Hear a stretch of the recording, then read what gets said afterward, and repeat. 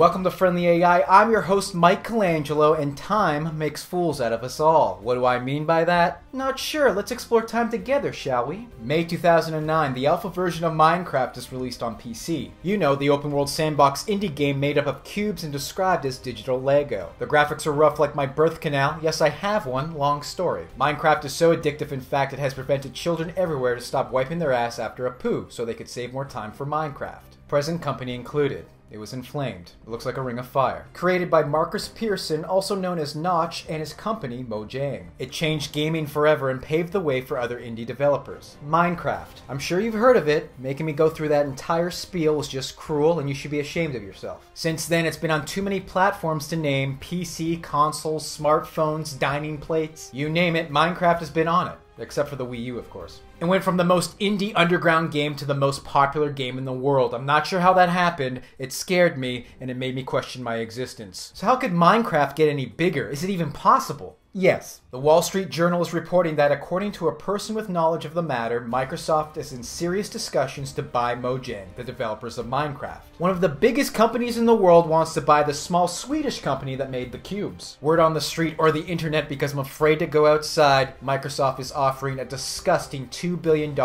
and the deal could be signed by this week. So what could this mean? No idea.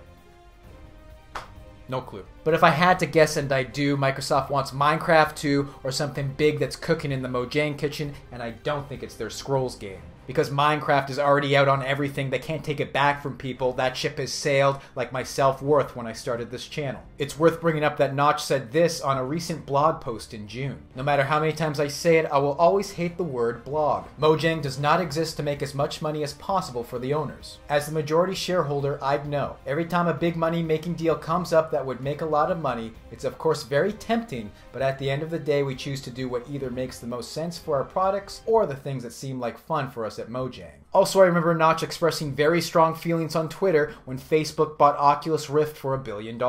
He was being hipster and he was strongly against a big corporation buying out a little company. But who knows, $2 billion is an enormous amount of money. What do you think about Microsoft buying Mojang? And if you were Mojang, would you sell your company for $2 billion to Microsoft? Let me know in the comment section, please. You should see some of the things I do for $20. Sometimes I just do it for the taste. But seriously, I would sell. I have no moral fiber or ethics. Dollar bill, y'all. I'll leave a link to my source in the description. Yes, I love you that much. Send Aloysius and I all your money, please, right now. I might buy a new poster with it, no promises. You can follow me on Twitter. I'll keep you up to date with gaming news and my videos, and I promise I won't piss you off on Sunday, the holy day. Praise reign. Thank you very much for watching, and if you're new to my channel, please subscribe. You are all my children, and I'm your mother. Why else do you think my birth canal looks like a blocky mess?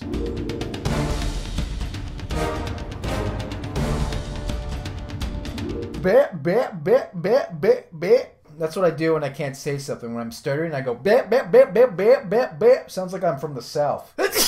Oh, a little pee came out. Oh no.